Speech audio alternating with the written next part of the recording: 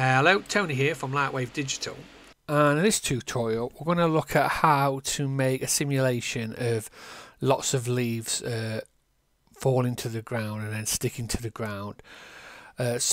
With this, I'll provide this end example. I wouldn't say it's a finished article, but what I'm going to show you will get you started on experimenting with this. So this is like a particle emitter using instancing to attach the leaves with two different wind generators and a collision for the ground on a displaced ground. So I'll go through it and then show you how to go around this. I'll give you a start scene and I'll give you the final scene. So let's get started. So I'll load in the start scene, and what I'll do is explain it. So in the scene, there's not actually a lot. There's a ground plane which has got a very small kind of displacement on it, so it's not completely flat. So you can see the leaves will land at angles and stuff on it. We've got a leaf. So if I show you the leaf now, originally I was using just a 1 poly with a clip mask for the leaf, but what I've done is I've just gone and got an EPS of a leaf and then brought it in and then UV'd that same texture or EPS onto it, so you've got a real leaf rather than just using a clip map. But you can use a clip map if you want. But anyway, and then I've got the ground. I've just got a basic environment light, distant light, and then a camera. We're going to start by adding our emitter. So under the item tab, let's go to dynamic object and particles. Let's call it leaves. Okay, let's bring it up in the air. So far, I'm bring it up about 5-6 meters. You can decide on how far you want it to go. And let's go through the settings. So for the birth rate, I'm going to have it at 10, but rather than seconds, I'm going to have frames. So every frame, it's going to create 10 particles. So I'm kind of going a little bit overkill with this because maybe you don't get this many leaves falling, but I just want to go overkill to show you how it works rather than waiting for 1 or 2 leaves to drop in at the ground. Nozzle, go to box. We don't want any change. The size will make it similar to the ground. Let's do it 25 by 100 millimeter by 25, which is, it's not quite the same, but you can see here. And for particle limit, I'm just going to bang 3 more noughts on so I don't run out of particles. I don't need to start it at a certain frame. If you wanted it to start on frame 100, you could click fix and get it to start them.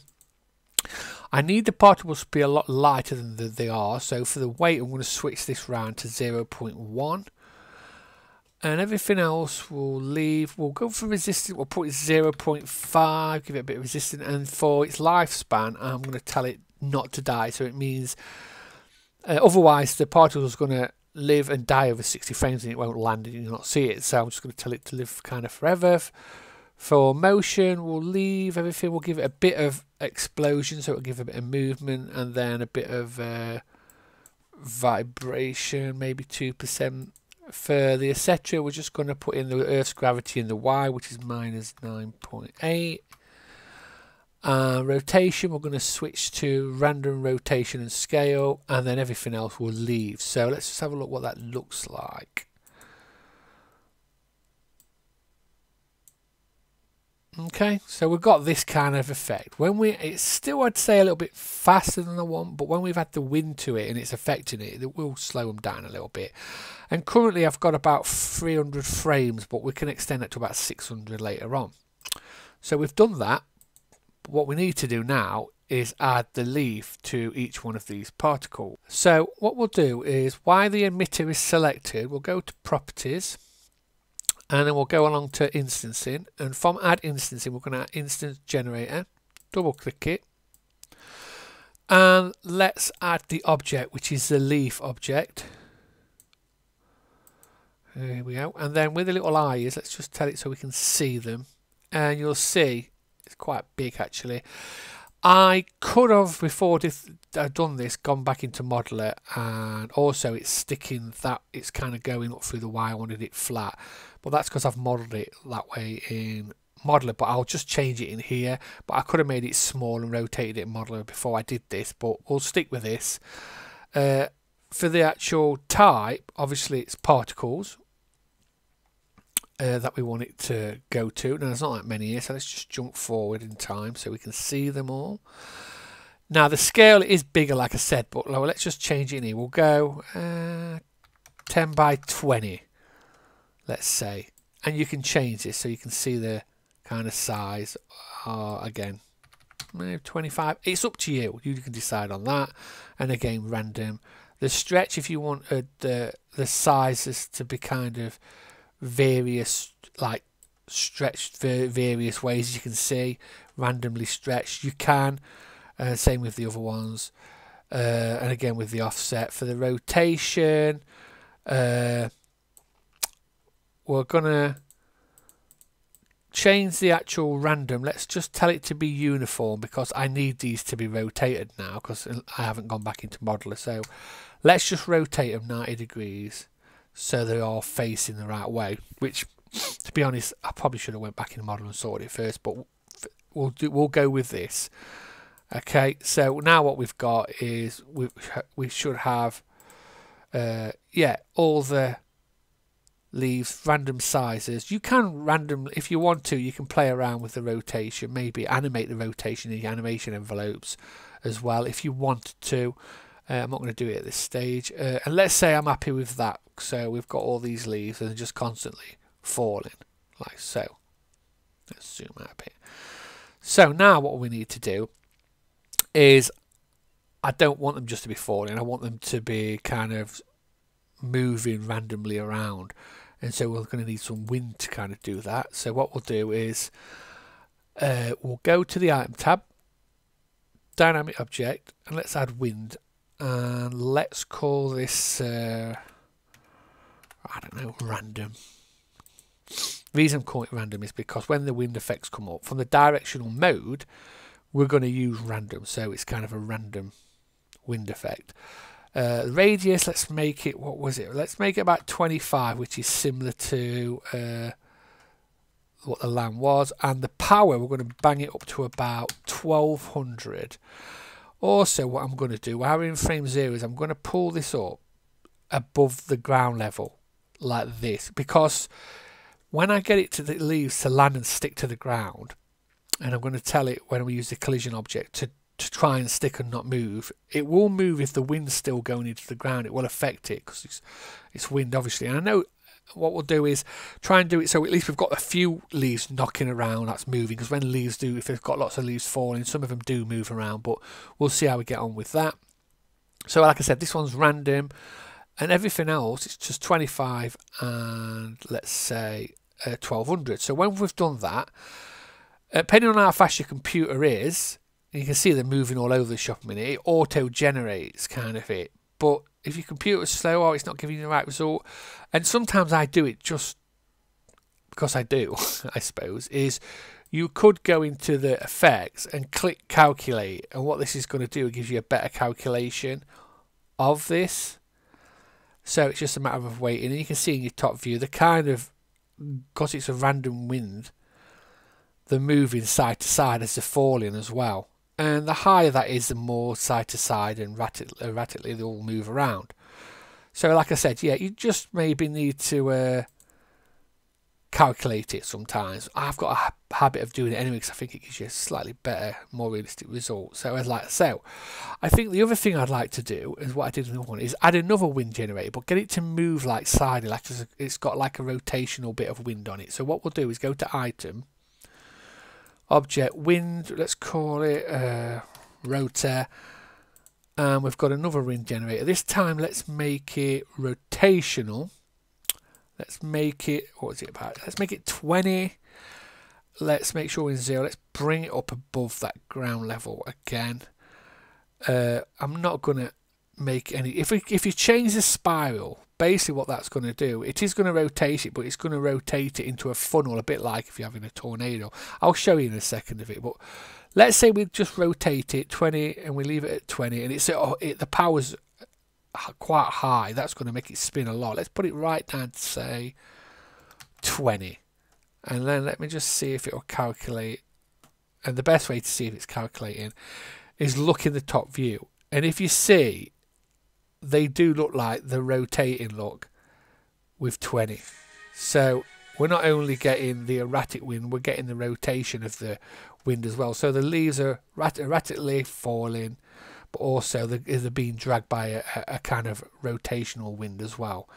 But again, you can play with this and the settings as well. Now, if I decided to make a spiral, so let's just put 50 in here, click in field to see if it'll calculate it quicker.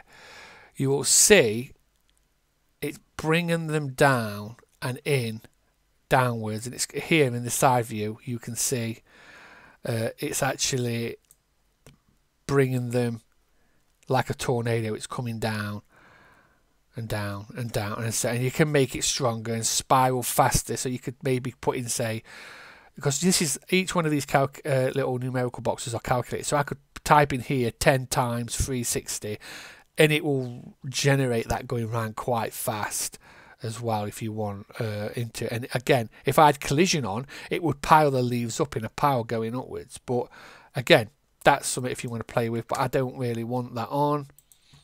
I just want it to, like I said, affect the leaves rotationally a little bit, like so. So kind of last thing I need to do is I need them to stick to the ground. So we'll select the ground, go to properties. So this time I'm not going over here to make a collision point. I'm going to add a collision point to the ground. So when on the effects tab, go to add and click on collision, double click it, and you come up with the settings. So if we go down, the type, now the ground is a flat plane that I've subdivided and subpacked. So I'm going to tell it to be object subdivision. So it picks up them subdivisions, so it'll get the bumps a bit better. The radius is when the leaves land, how far above that collision point you want it. So I like to add a little bit to it so it's not actually sinking in the ground. So let's say we'll start with 50 mil. The bounce, I don't want any kind of bounce, it's not balls or anything. And for friction, fix and roughness, I'm going to put them all to 100 to try and hopefully help them stick to the ground, and then no shift because I don't want them to shift. If they move around, it's because the wind's still close to the ground and it will affect some of them still. But let's just see what that does. Let's calculate it.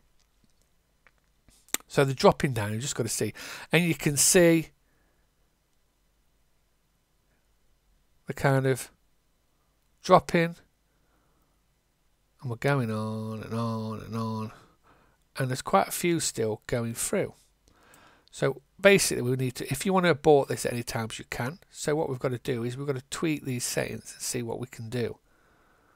Let's just calculate it through. I'm also you can move this up to say if you want, you can move it up higher.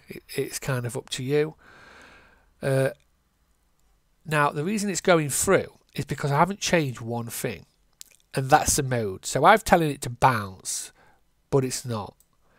What I want it to do is I want it to stick. I don't want it to erase, I don't want it to scatter around or attract to one thing. I just want them to stick to the ground. So that's why it were going through. So let's calculate.